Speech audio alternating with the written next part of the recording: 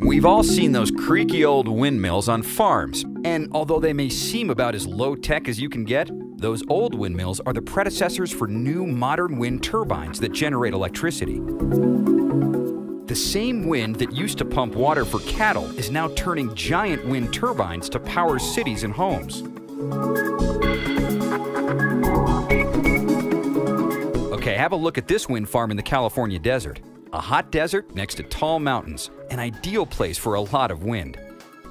Here's another one on the windy prairies of Wyoming. Now, today's wind turbines are much more complicated machines than the old prairie windmills, but the principle is the same. Both capture the wind's energy. Okay, here's how it works. First, a wind turbine blade works sort of like an airplane wing. Blowing air passes around both sides of the blade. The shape of the blade causes the air pressure to be uneven, higher on one side of the blade and lower on the other. And that's what makes it spin. The uneven pressure causes the blades to spin around the center of the turbine. On the top, there's a weather vane that's connected to a computer to keep the turbine turned into the wind so it captures the most energy. Now, the blades are attached to a shaft, which only turns about 18 revolutions a minute. And that's not nearly fast enough to generate electricity by itself.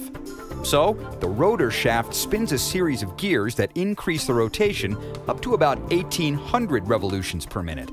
And at that speed, the generator can begin to produce electricity. So, why are wind turbines so tall?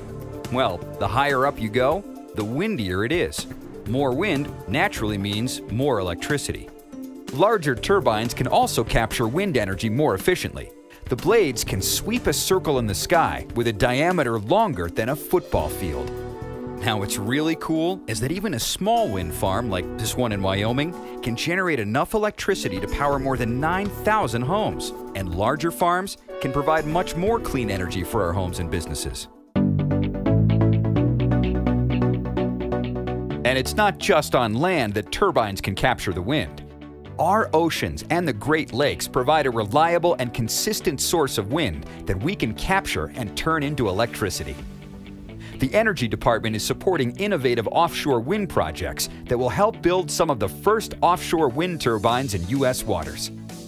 As the wind energy industry continues to grow, offshore development has the potential to significantly boost domestic renewable energy production, especially in coastal areas. With more than 50% of the U.S. population living within 50 miles of a coastline, capturing wind off America's shores has the potential to provide energy to countless homes and businesses. Wind energy, on land or offshore, a reliable and renewable clean energy source, helping move America toward energy independence.